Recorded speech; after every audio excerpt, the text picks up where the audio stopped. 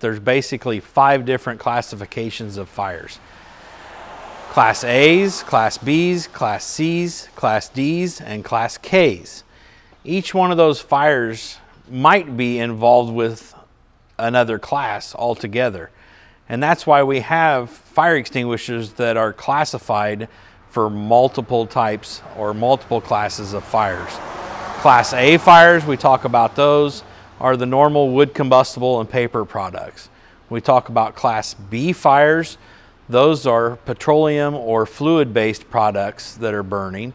Class C fire is an electrical fueled fire, which means that it's something that is an electric ignition source that has gotten hot, and the insulation or things around the electricity itself have gotten hot and started to combust. When we talk about Class D fires, those fires are the metals, which would be our sodiums and other metals that can burn when they get to a heat source.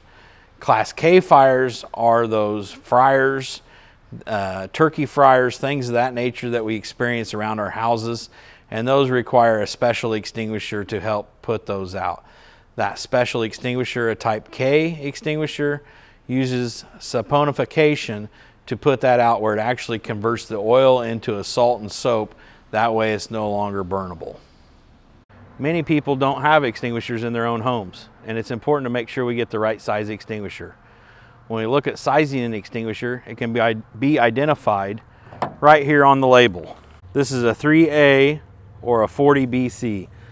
3A stands for how much fire that it can put out in its water sense. And we know that it is 1 1/4 times the actual rating for the amount of water that can be placed, or the equivalent of water, on a fire.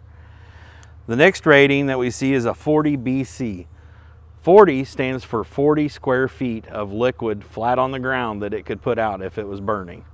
So when we think in terms of that, it would be a 4x10 area that would be completely on fire with a petroleum product.